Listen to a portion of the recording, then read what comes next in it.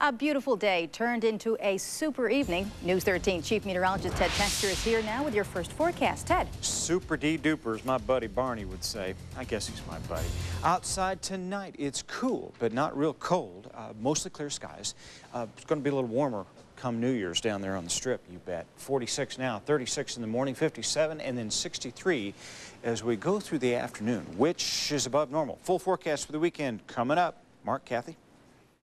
Well, let's check in with Ted Textor, who's here now to give us all the good news for the weekend and into the new year, right? What's all important? Good news? Yes. What's important is that the weather's just going to be beautiful. And just continuing somewhat on that theme, I mentioned Barney, but the bear in the big blue house is really kind of my favorite. You know he has little children. And that came from out of left field. Yes, it did.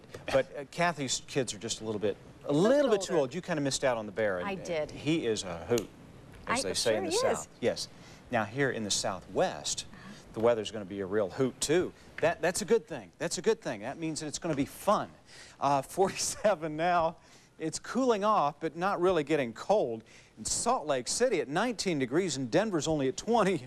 At least it's 20 above. We've got some cold air just to the north and to the east of us, but here at home, fairly mild. 43 now, down a little bit. West breeze is blowing. Humidity's up, relatively speaking, because of the cooler air. And the barometer has been rising throughout the evening time.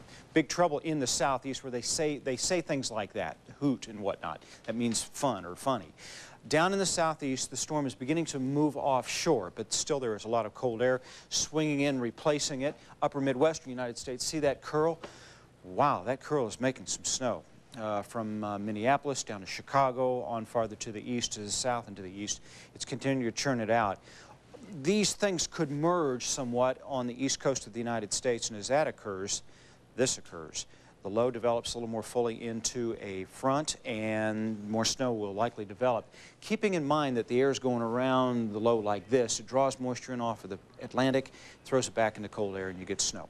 Sometimes a little bit of ice is a possibility, too.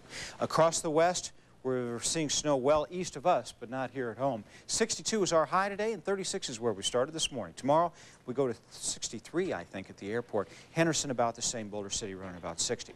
Tonight, down to 36 degrees, chilly but not cold. Throughout the afternoon tomorrow, 63, high temperature, mostly sunny. 35 for the low in the 7-day planning forecast. You know, we try to bring you useful information here, and this is very useful. It'll only get a little bit cooler as we go into the beginning of next week. And I think that even adults, I know I enjoy watching the bear in the big blue house. Yes. More so than Barney, I got to say. Well, I'm happy for you, Ted. That's good. Okay. I'm a Blues Clues fan myself. Oh, they're good too. Yeah. Okay. Yeah. Thanks, Ted.